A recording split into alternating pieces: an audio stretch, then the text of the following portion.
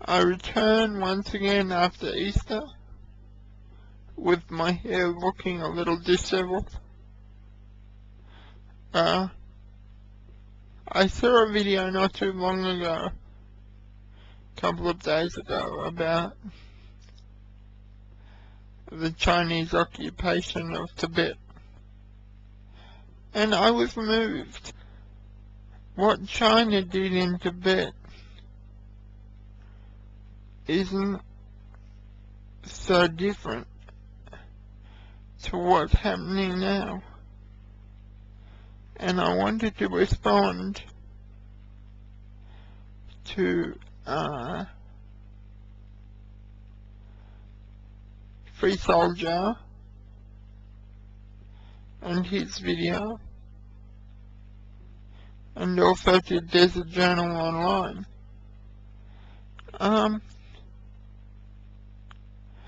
Once upon a time it was the British Empire, now known as the Commonwealth. Australia is a Commonwealth, the Commonwealth of Australia. Some years ago we had a referendum, as Australians will know, to vote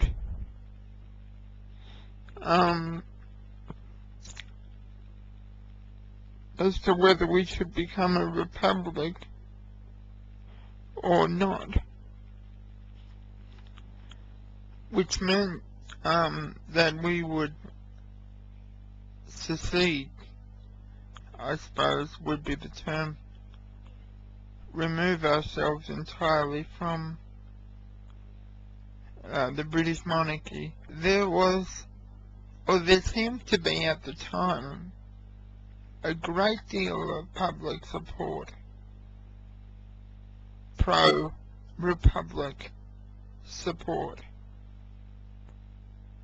and yet still we became a monarchy, and that doesn't bother me particularly. I suppose I'm a borderline Republican in the Australian sense. But my point is that we missed the boat, I think. And now a new empire of sorts is emerging, although none of the countries are formally joined. It's the American Empire, the United States of America and its allies. I reiterate perhaps that the emphasis should be on ourselves,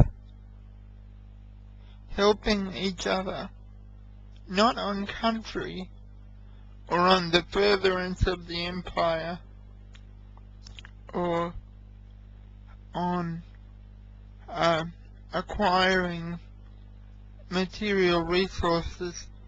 We seem to have lost track of the fact that we're all in this together, and everything that happens has a ramification. The Patriot Act, the work choices laws in Australia, I mean, it's just ridiculous. Slowly but surely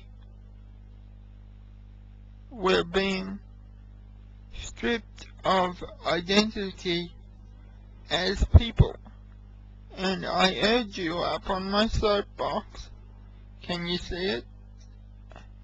I urge you to reclaim your identity as an individual by helping somebody else. Thank you.